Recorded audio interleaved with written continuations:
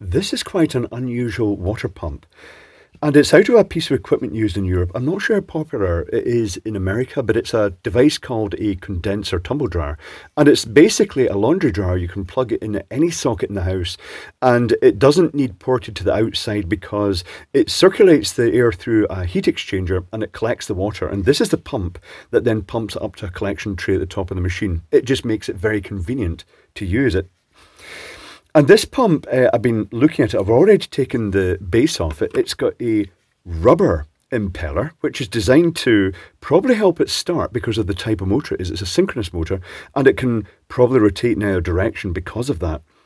But also the flexing of the rubber fins, the impeller here, means if there's any debris goes through, it can get rid of it. It's not going to foul up in it. But also it does help with that initial starting because it's not really starting against a significant load because of this springy rubber plate.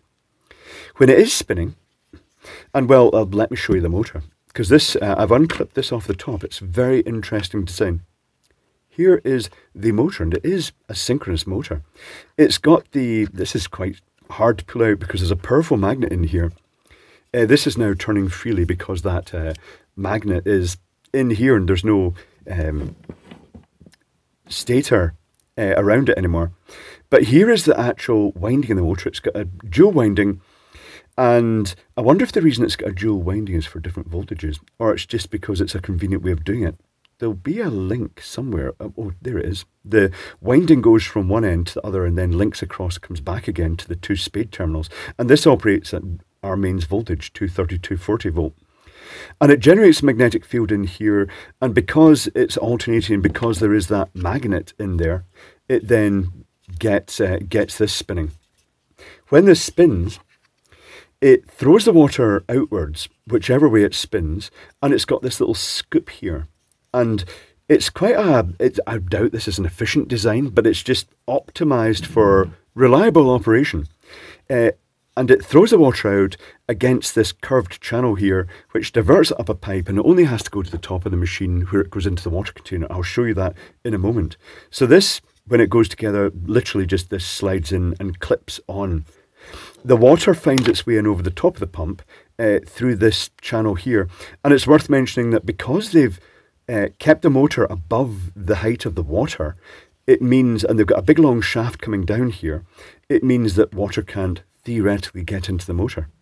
Very interesting, very minimalist design, but that's not really surprising given the market it's aimed at. Okay, so that is the pump. Noting that the water comes out here, goes to the top, and if it overflows in the collector container, it comes back down to the sump again.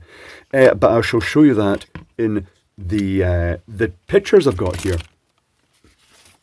So this is sold under various brands. Indesit, Hotpoint, they're all the same machine. They just have different logos on them, and this one is actually slightly different from mine.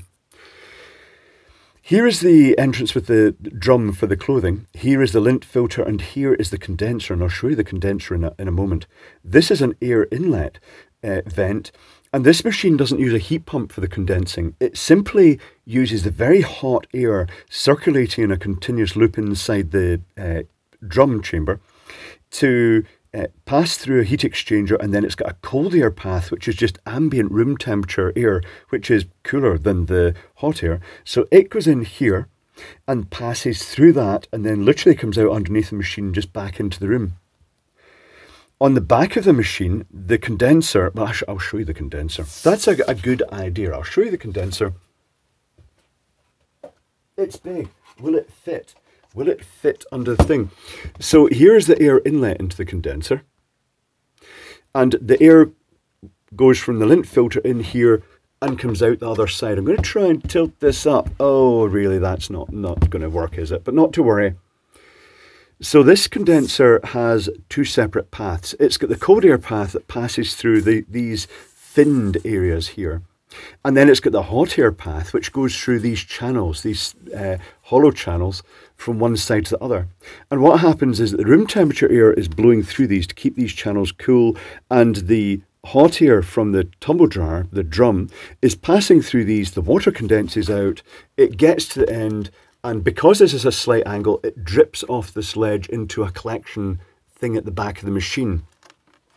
let me just put this down out of the way and bring the next exhibit. It's collected in a sump, which I'll show you in a moment, and then it's pumped up. Now this looks like the powder, the detergent drawer, and it's the same case. The whole front of the machine is repurposed for loads of different machines for manufacture reasons, but when you pull it out, instead of the detergent drawer, you've got this big, huge water reservoir. And right at the back of the water reservoir, which actually protrudes slightly at the back of the machine into a container, is the water inlet. And when the water's pumped up from that pump, it goes in here and it fills up this reservoir. And every so often you just pull it out and you empty it. Now let me get back to the, now you know what's happening. Let me bring this picture back in and focus it back down onto it. I think I could have zoomed out a little bit, tiny bit there, but really it's an enormous thing. So now you know the basic principle. I'll show you a little doodle of the air paths through this machine. So if this is the machine seen from the side, there is the drum from the side.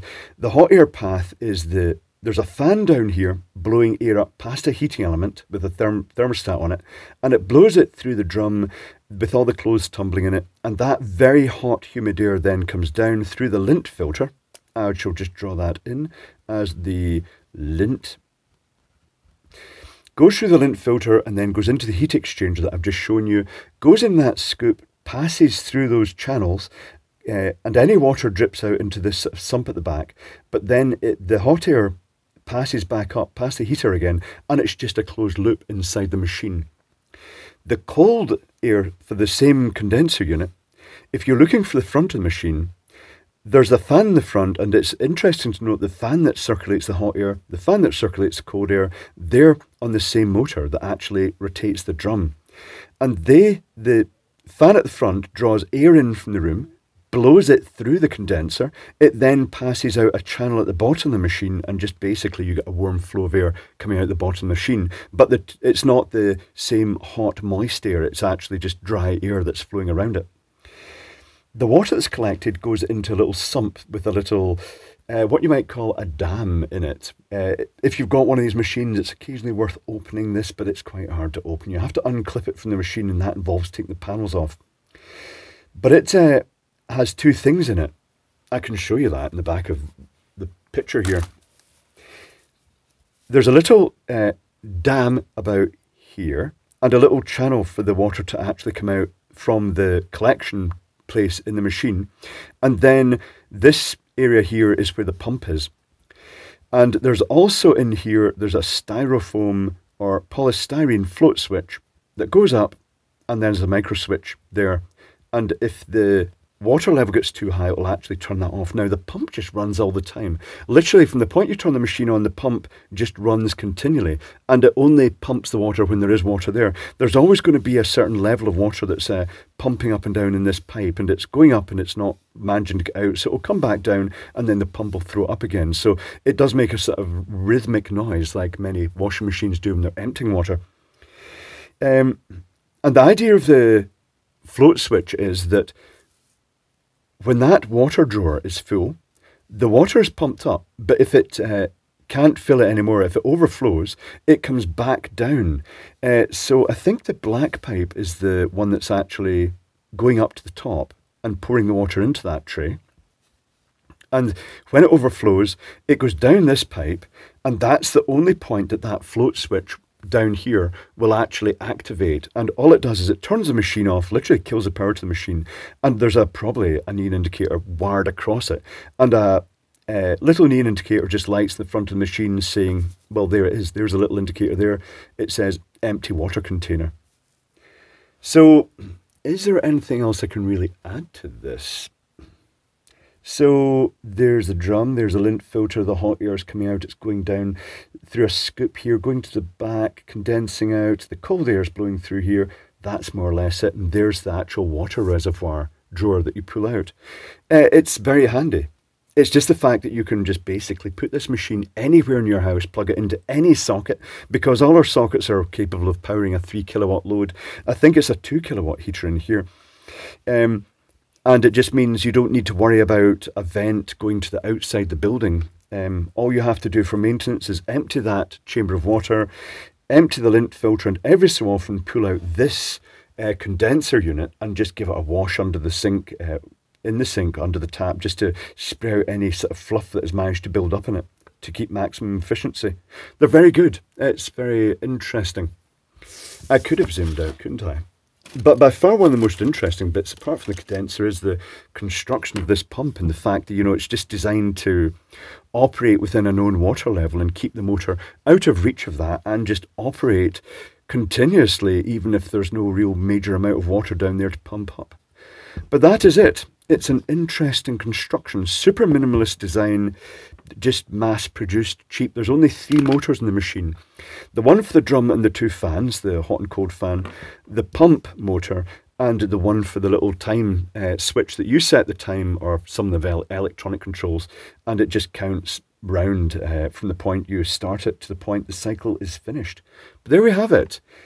Interesting special purpose pump component.